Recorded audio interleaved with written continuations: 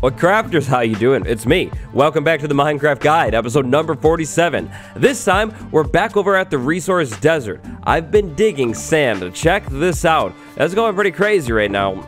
Yeah, okay, it's not very impressive at all. But I've been digging out sand so I can get down to sandstone today, the actual treasure here. Now, today's episode is going to be all about beacons. We're going to talk about everything that you need to know about beacons, how they work, you know, all of that type of stuff. Then, today is the day. Oh, yes, today is going to be the day that we finally finish up the iron farm for real. Wait, that's not true. We're actually not going to finish the iron farm entirely today, but we're going to get close. We're going to make some good progress, and we'll finish it up in the next episode. But for what I want to do, I need sandstone, and probably a pretty decent amount of sandstone. So, I'm going to be here, digging out the desert. Try not to miss me, and then we'll meet back up over in the jungle.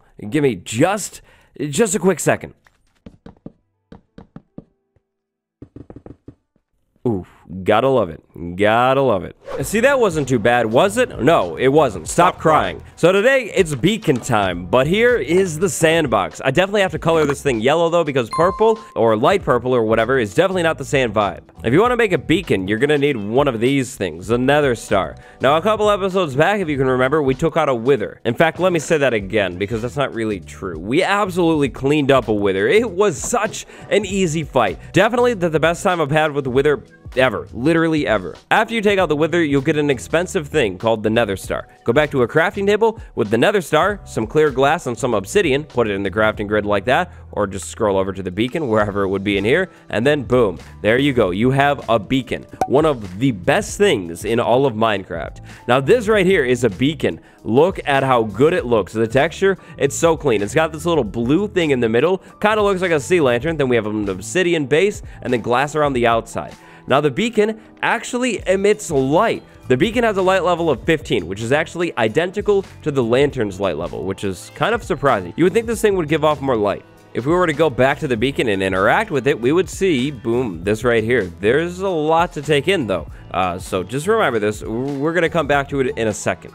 Now, one thing that a lot of people don't realize about the beacon, if you want to pick it up, you actually don't need a pickaxe. Nope, not at all. All you need is your hand. You can just mine it out with your hand, and then there you go. You have the beacon back. If you place it down and mine it with a pickaxe, it's going to mine at the exact same speed. Even if your pickaxe has efficiency 5 and netherite, it's like maxed out all the way. Yep, kind of interesting. So let's actually go ahead and move outside of the starter house so we could get some use out of this beacon, right? We're going to have to find a clear spot to put it down. Maybe we put it down, I don't know, right there for now. But the beacon still does nothing. Why is that? Well, that's because we don't have the mineral blocks below the beacon to actually activate the beacon. You see, if you want to use a beacon, which I highly recommend, you're going to need more than just a beacon. You're also going to need at least 9 minerals. If you want your beacon to work, which I highly recommend, you're going to need some iron, some gold, some emerald, some diamonds, or some netherite nowadays. So, iron.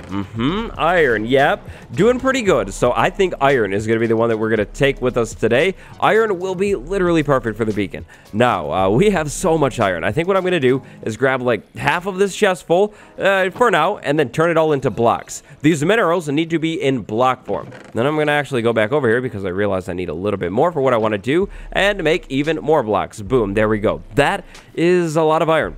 Definitely. Can't deny that. No, actually, these mineral blocks don't need to be all the same type. Meaning you could do a little bit of iron, a little bit of gold, maybe a netherite, an emerald, a diamond. It doesn't matter. Create a 3x3 square of those mineral blocks somewhere outside. You're outside if nothing's above you, like not even a tree. So, make that 3x3, place the beacon in the middle, and then wait for that beacon. Oh boy, is going to activate. That beam is going to go all the way up on Java Edition to Y256. And if it's the first time you've activated a beacon, advancement right here. So this beacon piece, the thing that we crafted in the crafting table just a minute ago, is actually the top of a pyramid. The pyramid should be built out of minerals. Now check this out. So the beam is going, which means the beacon is activated, right? Well, actually wrong. We haven't done anything with it. So go back into the beacon, and now we have 2 options right here. Because we have a 1-tier pyramid, we could choose from speed 1 or haste 1, which is pretty cool. Let's say I wanted maybe speed 1. I want to speed up a little bit. I'm gonna have to put a tribute material in here, so one of these things. Definitely don't do that. Probably don't do that. Just do iron or gold. Gold is absolute garbage anyways. Then go ahead and confirm your selection. Boom. Now give it a second. And in just a second, top corner right over there, you see that?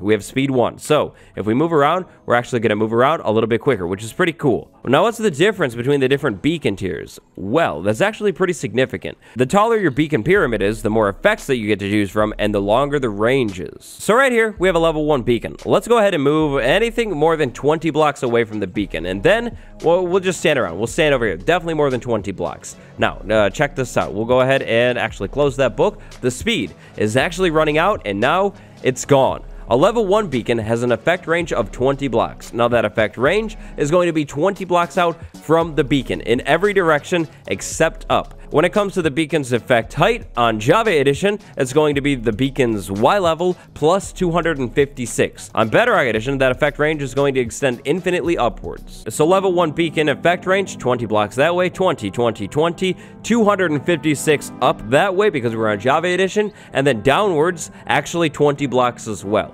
The downwards effect range is always going to be the same as the horizontal effect range. All of that means that it might be pretty smart, unless you're working up high that is, to place your beacon down low in your world, near the bottom of the world, and have that effect range extend all the way up to the surface. So, that's a level 1 beacon right here. But let's say I wanted these other effects, because some of these other ones are a little bit better. You see right here at level 2, we'd still be able to choose from speed or haste, but also resistance and jump boost. That sounds cool. So, let's actually go for it, which means we're going to need to move our beacon. So we'll go ahead and mine the beacon out. There we go. Now we're going to need to expand our pyramid out 1 block. So we're going to go just like this and then fill everything in. And then we'll basically raise that layer up 1. So a 3x3 in the center. Now, of course, you could have left the beacon and just dug down. Would work too. So there we go. 2 layers now. Let's go ahead and check that out. Now we have these options too. This time, let's go with jump boost. There's our tribute. Confirm it. Now we give it a second. And now check this. Boom. We jump like pretty high, which is pretty sweet. I don't know what I would use that for in this area. Maybe I'm like building or something. I don't know. Maybe I just want to jump. But yeah, I jump way higher now, which is pretty cool. Now a level 2 beacon has an effect range of 30 blocks. Building a level 3 beacon will grant you access to the strength effect as well as all of these ones. And by the way, all of these effects are going to be at level 1 right now. A level 3 beacon has an effect range of 40 blocks. Finally, if you're big overachiever energy, you have the maxed out beacon, a level 4 beacon with an effect range of 50 blocks. A level 4 beacon also opens up access to the regeneration effect or adding another tier to your current effect, which gets us to the point of this beacon. Insta mining. That means mining out a block instantly. So that was pretty quick, but it could be quicker. Let's go ahead and move this over to haste. Haste is going to speed up our mining speed. So we give it a second. There we go. We have haste. And now let's actually go ahead and place the block down and then mine it. Hard to notice here, but this is going to be a little bit quicker. Maybe a better block to show this off with would be stone, because that's what we'll be digging through. So somewhere in here, there was, right here, this will be perfect. We'll jump down here for now. If we go ahead and dig this, oi, skeleton, get out of here. No, bedtime. If we dig this out, it's pretty quick. It's almost instant, right? It would be instant if we were able to move our pickaxe around and mine all of these out. It's obviously not instant quite yet. If we want to instant mine stone, which we definitely do, then we're going to need a haste 2 beacon. If we can instant mine stone, then I can create a custom cave underneath the iron farm, which will be sweet and the big setup for what I want to do in the next episode. So long story short, we need a haste 2 beacon, which means we need a level 4 beacon. Here's what I'm thinking. In this world, we'll actually find a permanent spot for our beacon, build it, and leave it alone. We're going to take on another wither very, very soon, so if we need to move a beacon, well, then we have another one. Or the more beacons that I need, the more withers I take out. No big deal. Either way, though, we need a level 4 beacon. And now, really quick, before we build that, let's talk block amounts. Level 1, 9 blocks. Level 2, 34. Level 3, 84. Finally, level 4, 164 blocks. That is 2 stacks and just about half of another one. Thankfully, I have all of those blocks and I'll be able to do that. So let's go ahead and move this beacon out. I'd like to put this beacon in as central of a spot as possible. We need to keep in mind the effect range, which is going to be 50 blocks. So where is central in this world? Well, coincidentally, I'm basically standing central right now. I think we could create a room sunken down in the water in here. We'll put like sandstone on the wall. That'll be cool. And then build the beacon in there. But wait, the beacon's going to be inside, right? Well, yes, right? but also wrong. If you put glass above a beacon, it will still work. And actually, you can change the beacon's beam color with glass, which is pretty cool too. So spruce tree, great spruce tree, you are going to be greatly in the way, or you are greatly in the way. We're going to take the spruce tree out, then we're going to go ahead and figure out where we could put this room. So the room needs to be at least 9 by 9. I'd like to have it be like a little bit bigger. So maybe like somewhere in here. This is going to be a little tricky, but what I think we want to do is maybe start with a 9 by 9. So let's say, I don't know. Let's say the corner of the thing is right there. So 1, 2, 3, 4, 5, 6, 7, 8, and then 9 right there. And so then the other way, 1, 2, 3, 4, 5, 6, 7, and then maybe we go 8 and 9 right there. So this is going to be the room. I'm going to need to dig this out and then a little past it. And in terms of a little past it, this is what I'm thinking. We could maybe go, I'd like to make it a circle. So we could go like that. And after the corner, we could go like just flat all the way over and then another corner. I mean, it'll be a weird circle, kind of a lame one. In fact, maybe we even just extend that out a little bit. Probably make that a little bit better, which means we won't even need this corner, by the way. So yeah, here's the shape. We have 2 in the corner. We have however many in the center, then 2 in the corner again, and it'll be a circle. What I need to do now is basically dig it all out. And also, I think, to make my life a little bit easier, I'm going to actually take out the water, and then we'll come back in and maybe put it back in after. Now, when it comes to removing water quickly from an area, how do we do it without sponges? Well, that's actually very, very simple. Check this out. We'll put a bunch of leaves in here, fill it up all the way with leaves, actually. All right, so something just like that. Okay, that looks good, and all of the water is gone in there. Now, how do we get the leaves back? Easy. Shears right here. Boom. The water's gone. The blocks take no time to mine at all. And then after we're done with all of this, we'll be able to get the water back in here pretty easily. I'm thinking the glass floor, like the top of this room, will sit literally right here. It'll sit like right under the water. Maybe 1 block, maybe 2, but I'm kind of thinking 1. I want it to be pretty visible. But now it's time for me to dig straight down. Maybe, I don't know, like this many blocks. That should probably be fine. It'll give the beacon a little bit of room. And then, after I take everything out, I need to come back in and make it all look pretty. Need to make it look good. How am I going to do that? Smooth the sandstone. I've decided on the walls here. Smooth sandstone is going to look super, super clean. And then, on the floor of this thing, I'm actually thinking, it might surprise you a little bit, but coarse dirt. Putting coarse dirt on the floor of this thing, and then, like, the water will be over the beacon and everything. Yeah, I feel like that'll look really, really good. And then finally, on top of the beacon, glass. Glass all the way around this thing. So, there we go. That's the big setup. That's exactly what I need to achieve. Now, easy. All I need to do is achieve it. What I'm going to do is cook up all of this sandstone right here. I have a little bit left just in case. Hopefully, I don't have to go back. But I'm going to dig it, and then I'm going to put the blocks in. I'm not going to build the beacon yet, but yeah, I'm going to dig it and put blocks. I'll be back soon.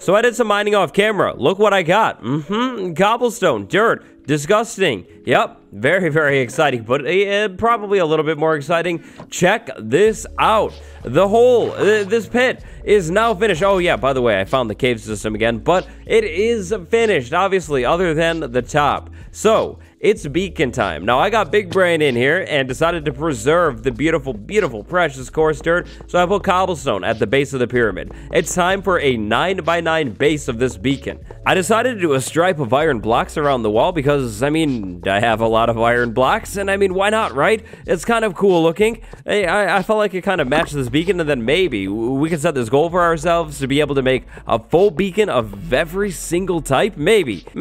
Don't mark my words on it, but maybe a beacon beacon of every type, like somewhere in this world, that would be really, really sweet. But here we go. The full beacon. Boom. Just like that. Now all we need is the beacon, which I left actually sitting right up here in the air. So, after this is activated, I think we get another advancement, and then it'll be time for me to do a whole lot more digging. So, beacon, there we go. Yep, beaconator. That's that fancy advancement. I think we've probably completed that tier now, right? Where would it be? Is it in the end stuff? Well, call me small brain. Oh, there it is. It's in there. It's in the nether for some reason. Perfect. Oh, well, I guess it makes sense. Wither. Okay, there we go. We finished that one. But now we can go ahead and put our tribute thing in. Haste right there, and then this time, haste 2, which is definitely what we want. Regeneration would be cool, but haste 2 is much, much better. So now, if we go ahead and move out of here and go over to, say, like, the iron farm, check this out. If I were to dig, like past these walls right here, a little bit more, then a stone, you see that? This stuff literally disappears. And that is exactly what I was going for. So now, I have a lot of digging to do. Here's the plan. Today, basically clear out like a sizable cave area. I wanted to go down at least probably 10 or so blocks. I'm not too sure. I guess I'm going to have to kind of eyeball it. And then eventually, we'll have like a waterfall like pouring into here. We'll have the iron golems drop right down into the area. It'll be pretty sweet looking. But for today, basically, just clear out the area around this iron farm. Now, I am going to have to leave the blackstone and the iron farm itself in here because the lava and the iron golems are, of course, going to keep spawning. But what I don't need are all of these random blocks that are sitting around the iron farm. So basically, what we're probably going to end up with here today is floating blackstone surrounded by, well, air. It's floating blackstone. But, real quick, before I go and do that, let's talk about this also. So, over here is what I'm thinking. We're going to put glass in here. It's going to be just normal clear glass. And then in the center, right above the beacon, we'll put glass pane. So then I can actually access the beacon. Now, yes, to access the beacon, I'm going to have to go into the water a little bit. But I mean, it'll be fine. Around the side, we're actually going to put nothing. We'll just leave it flat like that. So it looks like the land basically reaches all the way over to the glass. And then the glass just starts. And yeah. But light level down here, 5 right there. So I'm going to need 4 lanterns down there too before I close that off. So glass pane, that's going to go right there. And then once I get the blocks all around it, this is what we're going to have. We're going to have a cross of glass right there. And then I can reach down and access the beacon. That's perfect. Now, the lanterns. If I were to put a lantern right there, is this corner going to be good? That's going to be 9. Okay, we'll put one right there. Yep, 9. That should be good.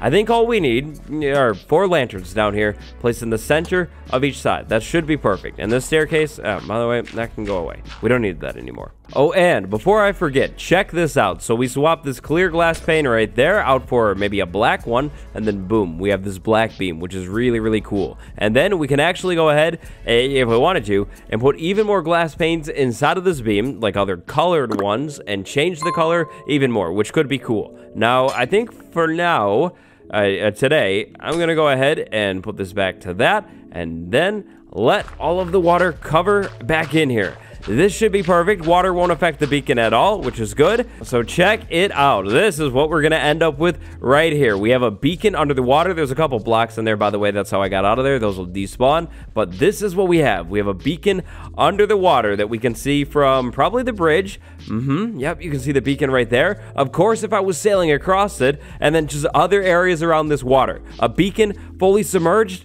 Yep, in my opinion, I feel like that's probably a pretty sweet thing. Okay, but time for me to focus and start digging. I am going to need to remove a lot of land, and I'll put those temporary blocks in there for now.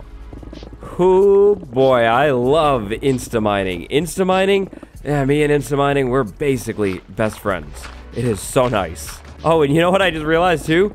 I'm actually using the Soak Touch pickaxe. I brought it over for the glass thing, but hey, you know what? I think I'm just going to go ahead and keep using it. I mean, it's nice to get stone.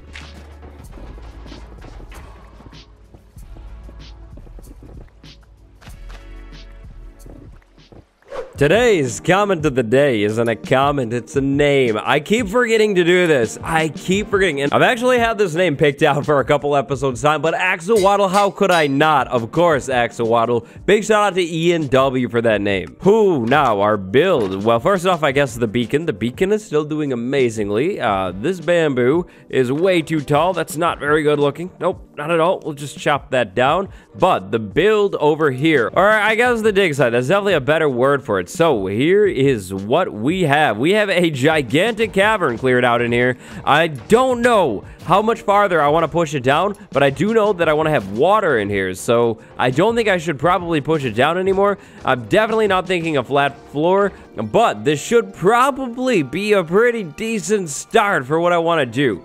By the end of the next episode, this giant blackstone platform up there will be entirely gone, reduced to atoms. It'll look a whole lot better in here, and we'll have a proper iron farm area. It's going to be really, really sweet. But for today's video, for beacons, that is actually going to do it. If you enjoyed this one, smash that like button and subscribe if you haven't yet. Remember, notification bell and all of my links are down in the description below. Big shout out to my patrons, Sci-Fireman and Felms today. Thank you so much. Until next time, stay fresh. I'll see you in the next episode. Goodbye, everyone.